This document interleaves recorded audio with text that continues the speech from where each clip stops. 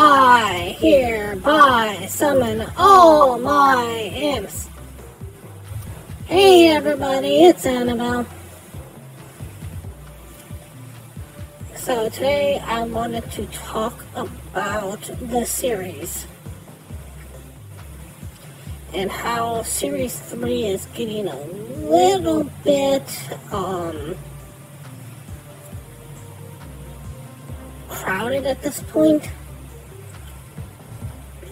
If you were to look at the particular stats for Marvel Snap, there are currently 87 cards in Pool 3. So, 87 cards in Pool 3 is more than Pool 1 and Pool 2 combined. So, your chances of roughly getting any one particular card in Marvel Snap are 1.14%. Which, if we round down, is basically about a 1% chance of getting any one particular card. And the problem with that is if you're missing a key card, like for example, you're missing, let's see what would be considered a key card.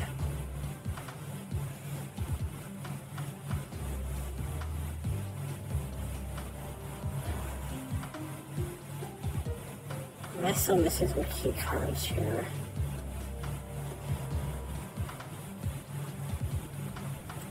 I'm not missing anything too key at this point. That will be the most key card that I could be missing at this point.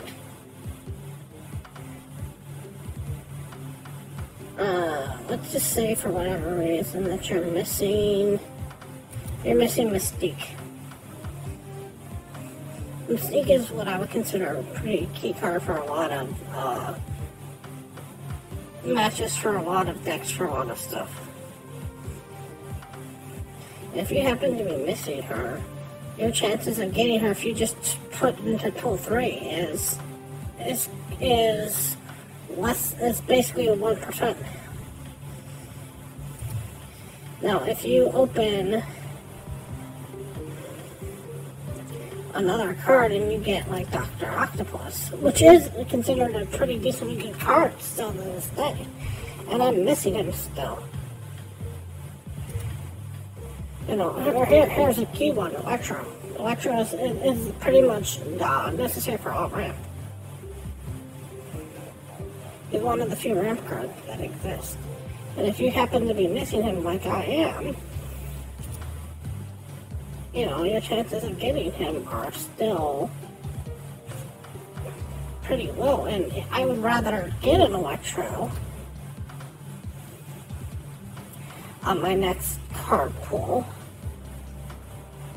and to get a Maria Hill. I mean, there's nothing wrong with Maria Hill by any stretch of the imagination. But if you're trying to tell me that Maria Hill is the same value as Electro, I'm going to tell you no.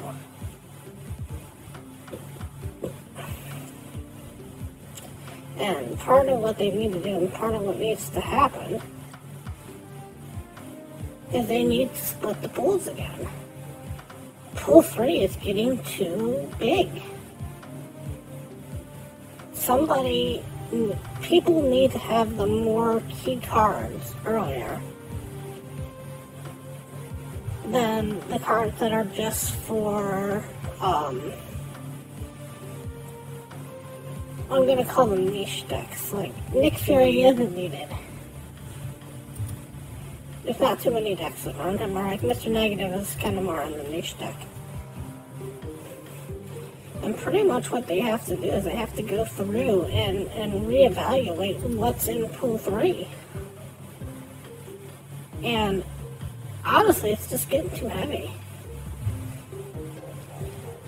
I mean, when you say that Pool 2 is only 25 cards,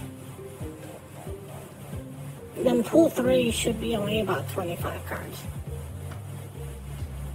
Now, is that reasonable? Not really, that's a little bit too low. But 36 would be more than enough. I mean, that's, basically about 3 months worth of cards. If you're getting basically 3 per month, plus the ones that are going into the rewards track. I mean,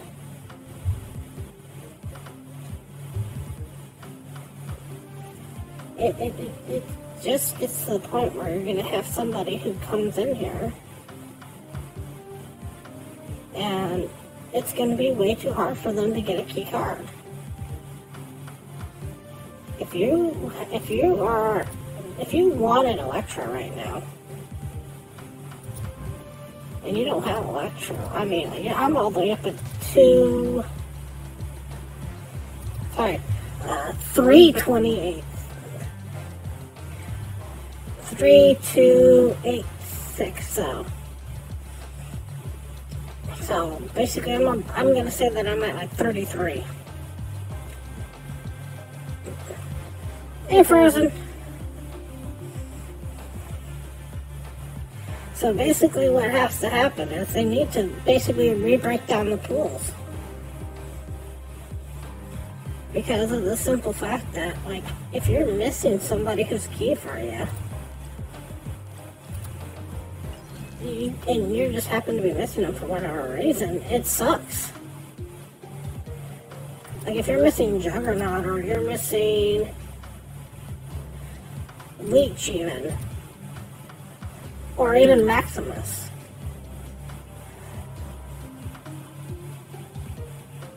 Can't you draft a free series card now? Once per month, yes, but here's the problem. While it's nice to get 1 free card a month, and it is nice to change it that now you get 1 free card a month, you can't buy any more Series 3 cards.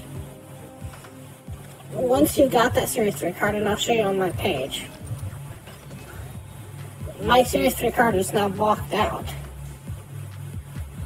until next month rolls around. And no matter how many credits I have, no matter how many collector's tokens I have, I can't buy another one. And even if I could buy them, I shouldn't have to buy them. I mean, the simple fact is, as you're opening up caches, and as you're getting up in the ranks, there are certain cards that are more necessary, more viable, I should say. I mean, Black Bolt is not a card that you need right off the bat. But a card like Captain Marvel is a pretty good, decent card. Debris is more niche. But Juggernaut is more, viable. And because of the simple fact is, I could be missing Juggernaut still right now. I could be missing Mystique right now. I could be missing any one particular card. And I shouldn't have to wait till next month to get that one particular card. And if you take and you look through the cards, it's just getting too big of a pool.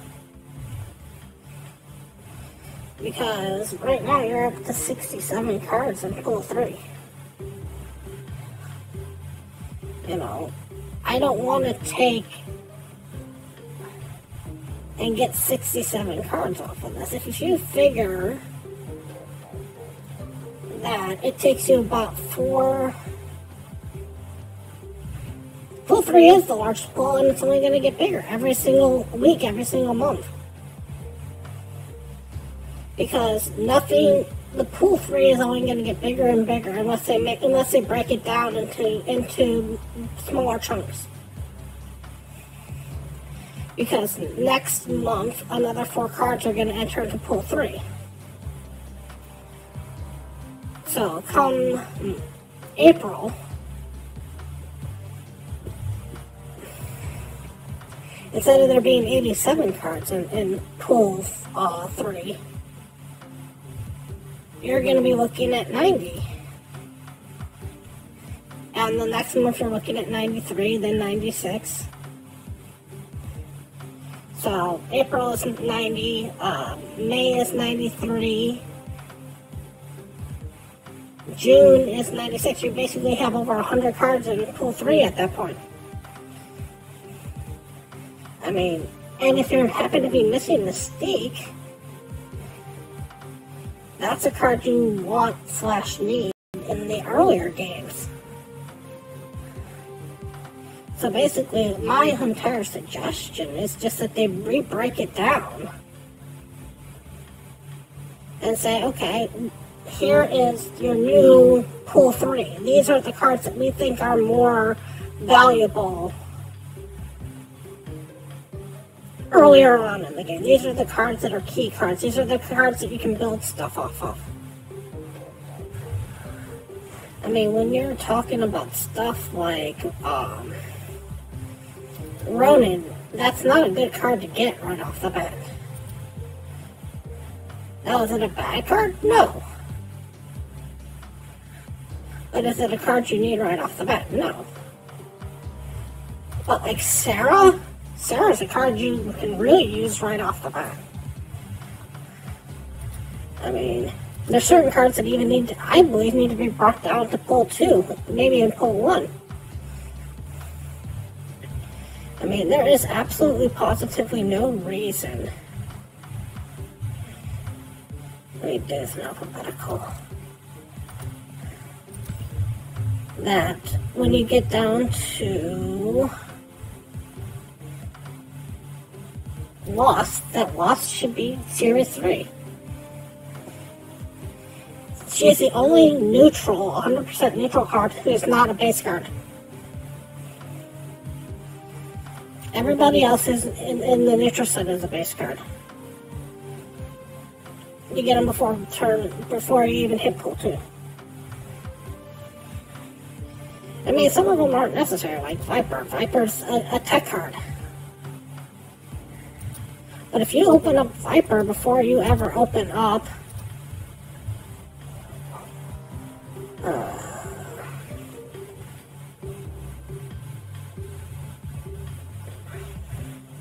Electro, you know, you've gotten a card that's a niche card before you've gotten a staple card. So basically, all I'm looking for them to do, and all I'm basically asking for them to do, is every time they get to about, I'd say, 35, 36 cards, is to make another break. They say, okay, these cards need to happen before you get any other cards. These 36 cards are pool 1. These 36 cards are pool 2, or series 1, series 2.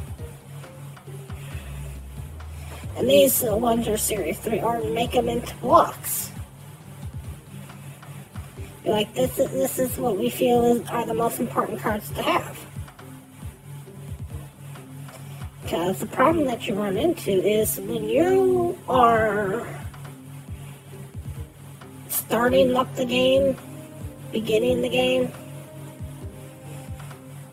cards like Destroyer are really useful. So if I open up a Destroyer straight off the bat, and I just got the pull 3, and I open up a Destroyer. Destroyer by itself can basically make a deck for you that's a pull 3 deck. A series 3 deck. But if I open a card like Adam Warlock,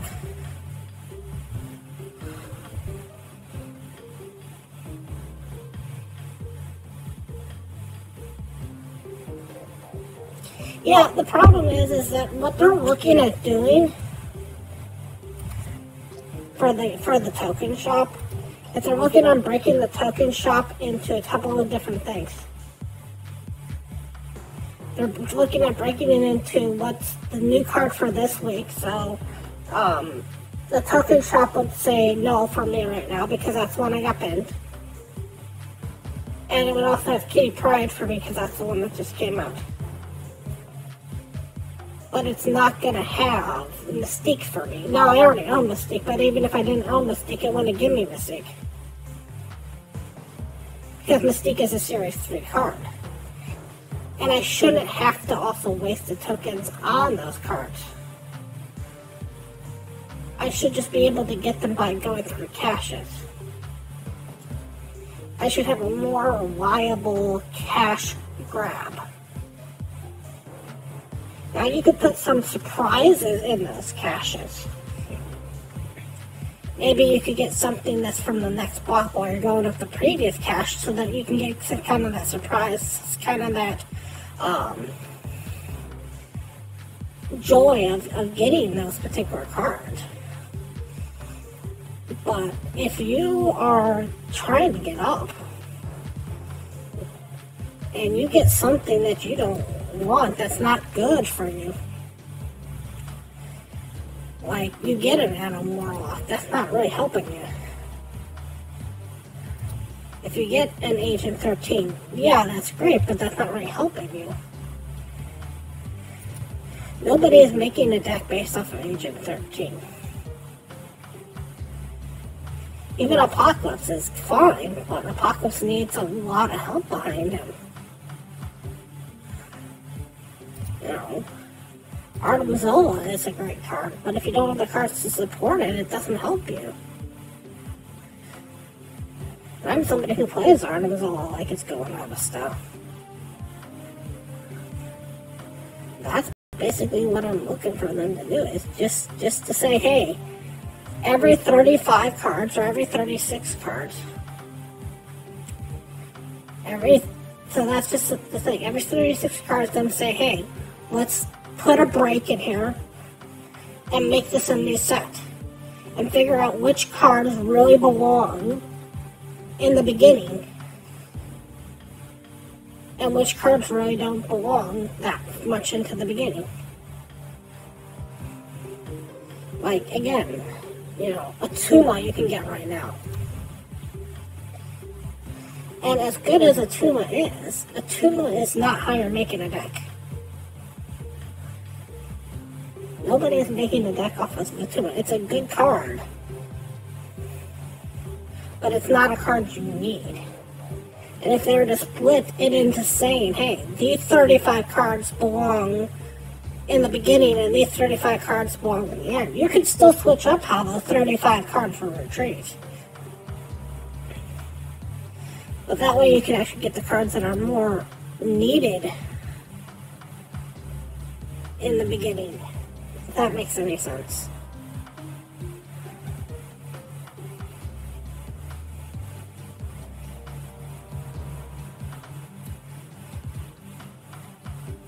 Anyways, thank you all so much for watching. And as always, remember, play for fun.